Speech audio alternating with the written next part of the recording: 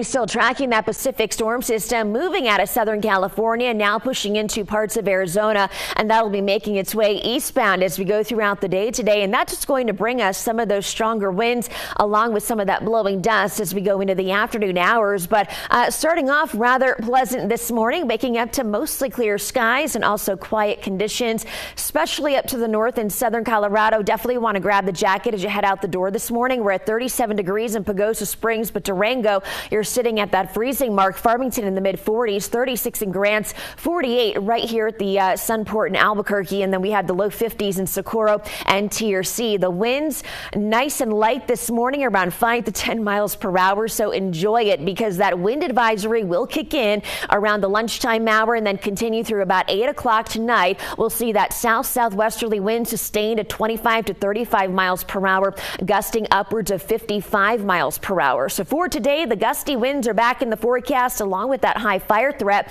and we'll even be tracking a few isolated severe storms across our east and also northeastern counties as that dry line sets up right along that Texas-New Mexico border. Heading into Thursday, that fire risk will continue, especially across our northern counties with that brisk northwesterly wind, and we will stay breezy to windy across much of the state. Still feeling summer-like though in the southeast this afternoon. Roswell at 94, Carlsbad at 93 under mostly sunny skies. Ruidoso, you're much cooler though with that high of 73. Windy today in Roswell, but much cooler tomorrow with that high of 88. And then notice as we go into the holiday weekend, we'll be tracking scattered showers and thunderstorms, blowing dust in the southwest today, especially near Lordsburg and out toward Deming. You'll top out 82 degrees, Las Cruces at 86.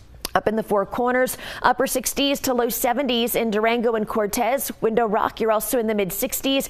Windy with the potential for some of that blowing dust this afternoon in Farmington. Also keeping in about a 20% chance for a couple of stray light showers. That's about it. But staying windy on Thursday, cooling off to a high of 74 with that increasing threat for more showers and storms as we go into Saturday and Sunday. The North Mountains, we have the 60s in Red River and Angel Fire, but the low 80s.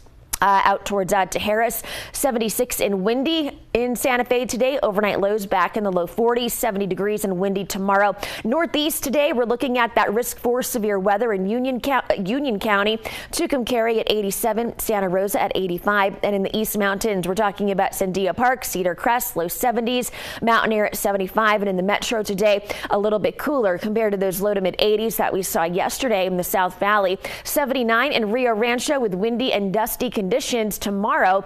Staying windy with that high of 77. Breezy to windy conditions back in the forecast for the weekend, along with that 40 to 50% chance for some rain and storms.